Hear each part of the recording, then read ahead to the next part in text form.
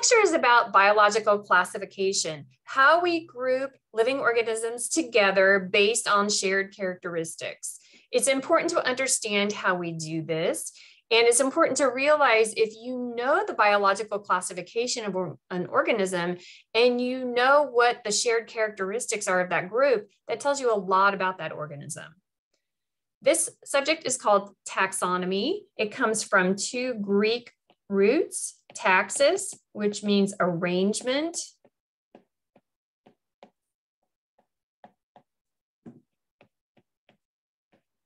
and nomia, which means a method. So this is a method of arranging living organisms, again, based on shared characteristics. This method of classifying living organisms was developed by a Swedish botanist in the 1700s, and his name was Carolus Linnaeus. And it's important to know his name because you'll often hear this called Linnaean classification. He is who developed this method of classifying living organisms based on shared characteristics. And there's a hierarchy of classification with some groups including more individuals and then getting more and more specific all the way down to what we call a species of organism.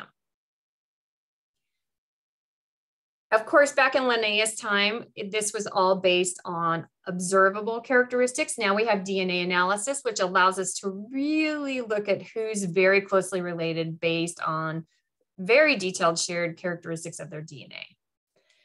The most inclusive category of classification is what we call a biological domain. So these are the three biggest groups of classification of organisms. There are three domains in biology. Domain is fairly new on the scene. When I was in college, we didn't have domains. We started with the next level down, which is kingdom. Now, domains are these big inclusive groups. The three domains are bacteria, archaea,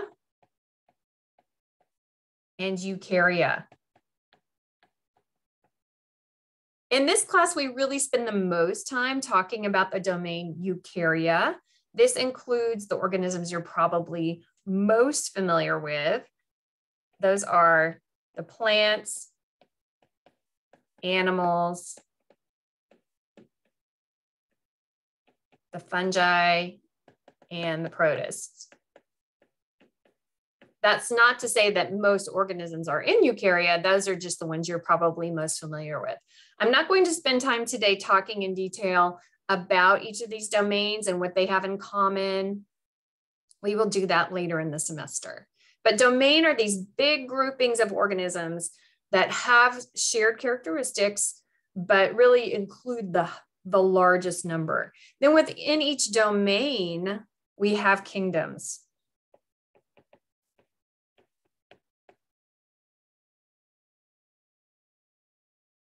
Then within each kingdom, there are phyla. So singular of that is phylum. And then in each phylum, there are various classes.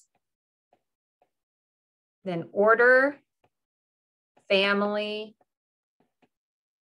genus, and finally, the most specific level of classification, which is species. So species and specific sound the same. There's a reason for that. Those are from the same root word, and they both mean something very specific. To be the same species, you have to be able to breed and produce fertile offspring. So this would be the least inclusive level of classification, whereas domain is the most inclusive level of classification. It's important to know this hierarchy of classification in biology. There are a lot of mnemonic devices for remembering this. So if you just look at the first letter of each, D, K, P, C, O, F, G, S, the one I learned in school didn't include domain, so it's not really useful now, but a modification of that is Dear King Philip came over from Great Spain.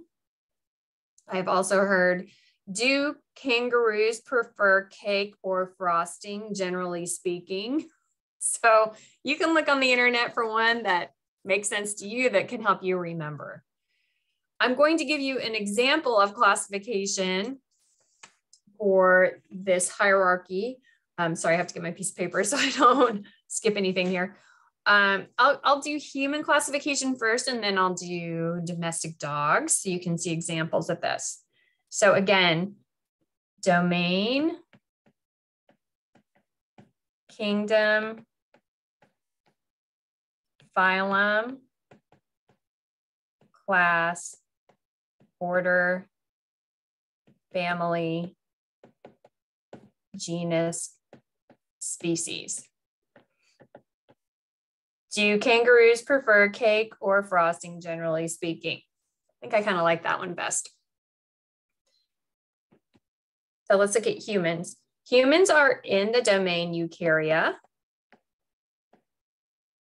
which means that they have a membrane around their DNA, and they have membranous cell organelles. They are in the kingdom Animalia. So humans are animals. They are multicellular, they have movement, a lot of other shared common animal characteristics. Within the kingdom Animalia are various phyla, including the phylum Chordata. The chordates have a notochord, a dorsal hollow nerve cord, a postanal tail, some other shared characteristics. Within the phylum Chordata are various classes, including the one that we belong in, which is the class Mammalia. We are mammals. We have fur, we feed our young milk, some other shared mammalian characteristics. And within the mammal class, there are various orders, and we are in the primate order. We are in the hominid family, Hominidae. Our genus is Homo, and our species is Sapiens. Oops. Sorry about that.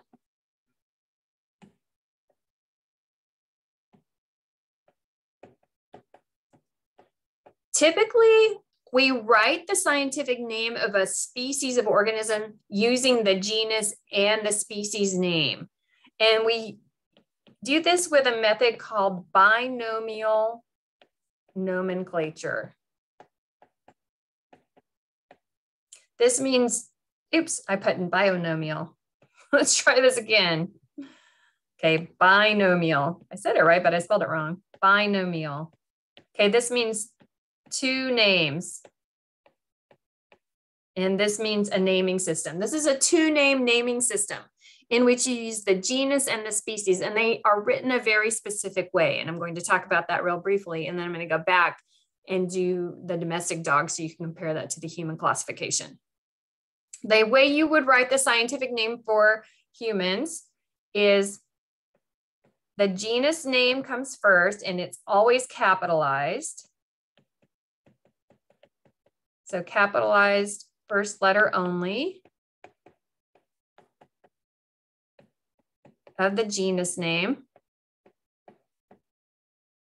And then the species name follows, but it's all lowercase, no capital.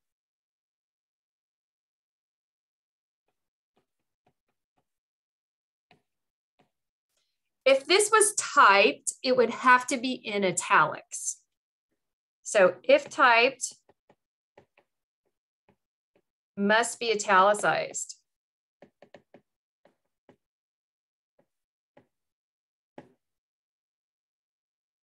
Oops, that's a C, isn't it? I'm really not on my best spelling game today.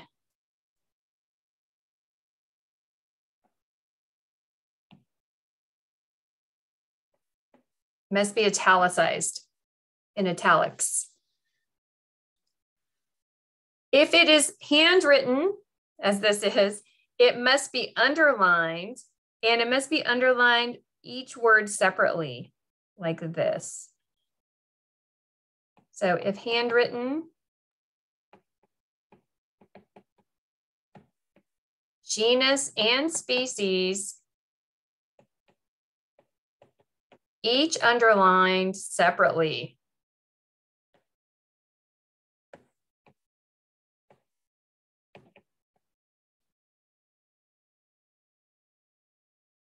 Also, if you were writing a scientific paper and you used Homo sapiens multiple times, after the first occurrence, you wouldn't write the genus name completely out anymore. So this gets a little more tricky. If you read a scientific paper or a textbook, you'll see this.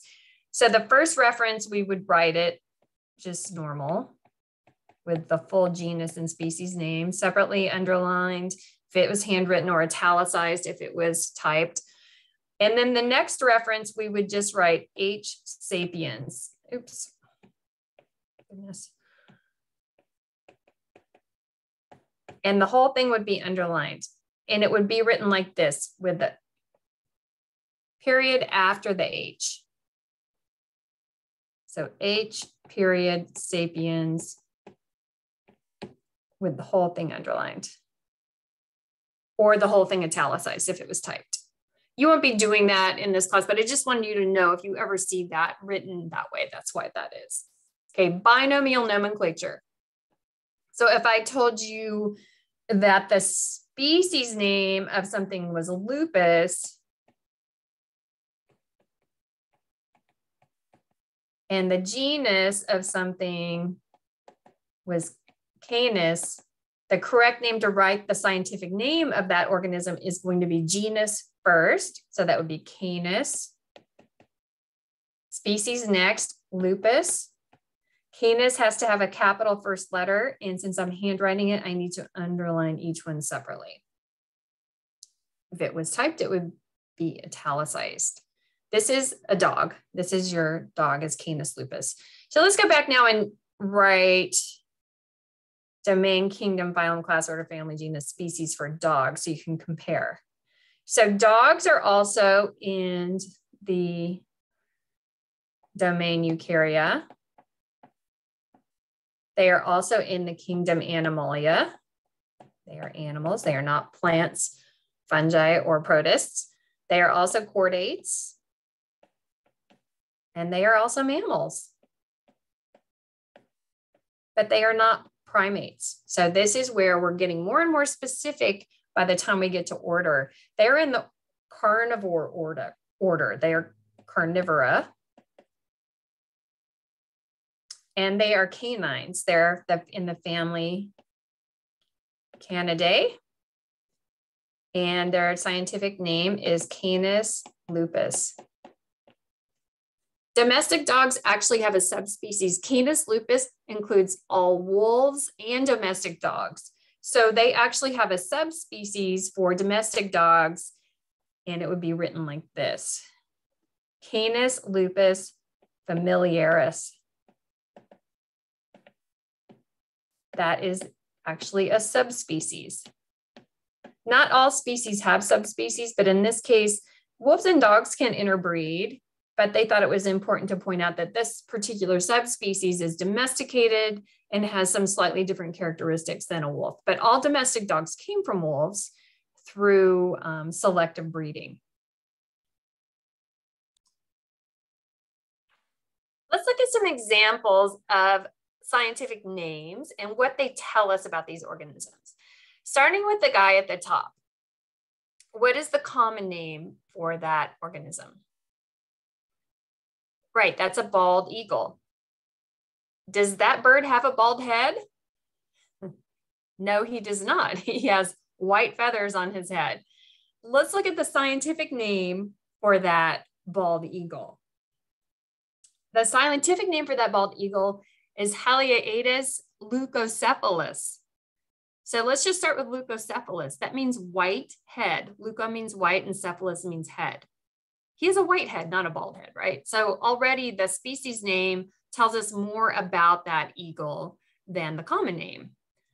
And then you can see salt eagle is also very descriptive. So in this case, the scientific name really tells you something about that organism. And that's pretty typical. A lot of times a genus and species name are using Greek or Latin to tell you something descriptive about that organism. And I think that's really cool. A lot of times you can just look at that name and decipher it and it tells you something about that organism before you even see it. You could predict, oh, well, this must be an eagle and it must have a white head. Sometimes we name organisms after people. Sometimes they're named after the person who discovered this new species of organism. In this case, there were a lot of ferns that were classified together. A new genus of ferns was discovered with 19 different species, and they were all given the genus name Gaga. And then one particular species was named specifically after her using her last name. So you can see the scientific name of this fern, and it's named after a person, not the person who discovered it, but somehow this fern reminded the scientist of an outfit that Lady Gaga had worn. So that's kind of a funny one. Then finally, this last picture, I want to show you the importance of understanding the differences and the similarities between organisms based on how they're classified. So both of these organisms are both in the phylum Arthropoda. So they'd be domain, Eukarya, kingdom, Animalia, phylum Arthropoda. One of these is an insect and one's an arachnid. A lot of people call these bugs in general, which is, there's only one specific group of insects that are the true bugs. Not all insects are even bugs. But these two organisms have some shared characteristics. Okay, that's why they're both in the phylum Arthropoda. But they're also really different in a lot of ways. You can see this insect has 3 body segments. It has an abdomen, a thorax, and a head. Whereas this one has 2 body segments. This is called a cephalothorax and an abdomen. You can see that this one has antennae, where this one does not. These are called pedipalps. They're not actually used the same way that antennae are used. They're very different. In fact, insects have 6 legs, whereas this arachnid has 8 legs. And there are other differences as well. They both have an exoskeleton, which is part of what makes them together in the phylum Arthropoda. And obviously they have some similar characteristics, but they're enough different that they are put into 2 different classes. And then within each class, there are obviously going to be different orders, family, genera, and species. So that is my talk on biological classification. The next lecture is going to be on evolution, in particular natural selection.